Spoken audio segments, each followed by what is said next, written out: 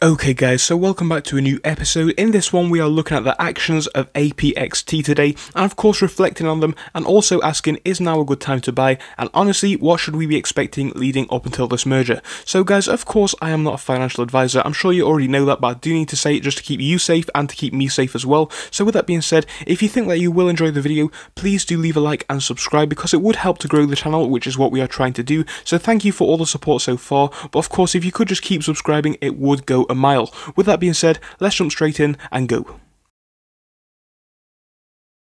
So yeah guys, Apxt has been moving in a very disappointing way today. Again, honestly I talked about this in last night's episode where I said that I can't really see this one going any lower, and I still do believe that is the case, but honestly today has been fairly depressing enough as it is, especially with that dip towards the end of session. So we can see that currently today is actually red again, and if we get a percentage on it we can see we're down by only about 1%, but it is still a red day nonetheless. Now guys, in my personal position right now, I'm looking at it on screen on my phone, and I can see we are down about 5% on my position, and I'm not really too concerned about this one because I am holding this one up until the merger, but I think it is overall concerning as to the growth that we are going to see. So realistically guys, my position is negative, and I personally do believe that in my position we are definitely going to turn a profit, but when it comes to actually how big of a profit that is, I am actually not too sure anymore, because we can see this one has been very flat and disappointing over the past month. Like I've said before, if you'd have invested in this one on only the 8th of January and held up until now,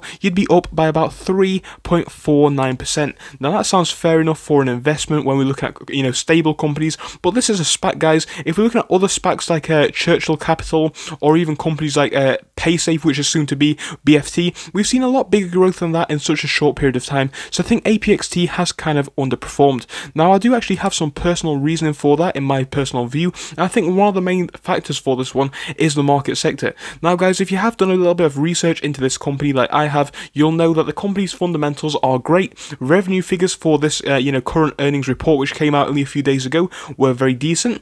Obviously the merger is now official with those S4 filings, and on top of that guys, market sector growth is speculated to improve and increase into the future. So if you're looking at this one from a fundamental standpoint, we definitely do have a company which has got all of the great things which could equate to great growth in the stock's price. But obviously I think what it really is with these SPACs at the minute is a lot of people are looking to other SPACs mainly around electric vehicles, and you know what guys, I think the reasoning for that is because a lot of people are looking for the next Tesla.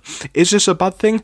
Absolutely not, but does it result in SPACs like this getting lots less of attention? And I think the answer is yes. So obviously this one is down right now, and I definitely think that this one is going to make it back up by a little bit pre-merger. I definitely think that at the merger date we could definitely get to about $20, potentially even more. But obviously with a lot of attention being on other stocks at the minute, I think it is kind of hindering the price. So when it comes to a point for entry, and of course whether you should even hold this one anymore, obviously guys, I am kind of, and I hate to say it, kind of even slightly losing hope.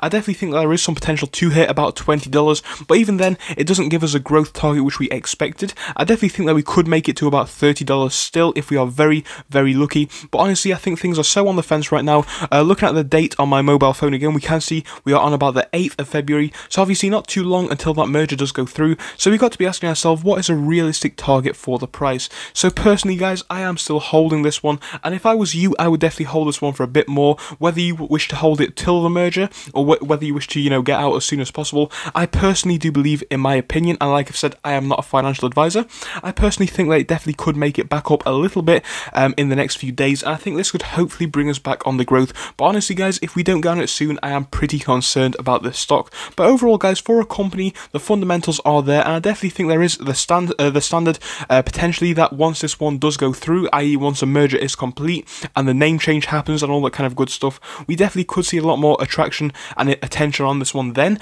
as a lot more investors could actually be invested in this one once the name change does happen. I mean, that does happen sometimes, it is pretty rare, but I think this could be one of those instances where this one does happen. But right now at about $15, I think that this share is extremely undervalued, and I would definitely hope they will go up by a lot in the next few weeks. I think if it does, we still do have time to see big growth on this one, long term and short. So guys, a lot of people have been going in with this one short term and long term. My personal opinion on this one is I do see that big potential long term, and I definitely do think it depends on how much growth we see, pre-merger, where my position will lie. So if we don't see too much more growth growth, guys, I will be definitely holding this one out for the more long-term period. And of course, if we do see a bit more growth, I'd be more than happy to sell this one with a decent profit around the date of the merger. But of course, guys, if you want to see my opinions updated every single day, please do leave a like and subscribe, because we cover this stock almost every day and it would be appreciated. With that being said, I hope you enjoyed, and I'll see you in the next one. Goodbye until then.